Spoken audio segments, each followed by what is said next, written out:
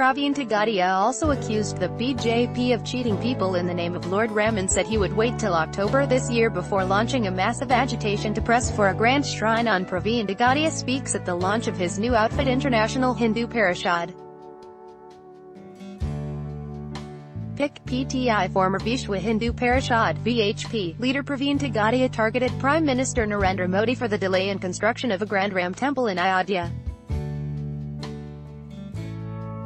He also accused the BJP of cheating people in the name of Lord Ram and said he would wait till October this year before launching a massive agitation to press for a grand shrine on the ruins of the Babri Mosque.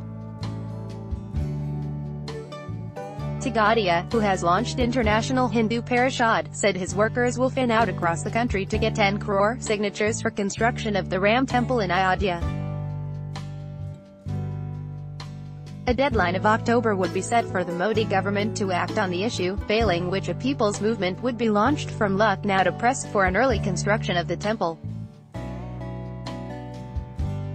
Interacting with media, he said the BJP had been in power nationally for the last 4 years, but millions of Hindus had been left in the lurch over the promise of construction of a Ram temple in Ayodhya.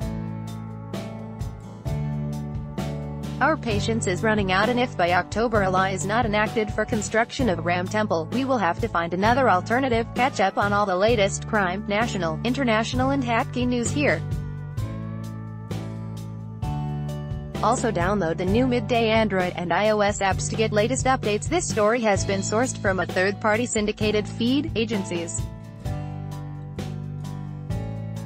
Midday accepts no responsibility or liability for its dependability, trustworthiness, reliability and date of the text. Midday Management/mid-day.com reserves the sole right to alter, delete or remove, without notice, the content at its absolute discretion for any reason whatsoever.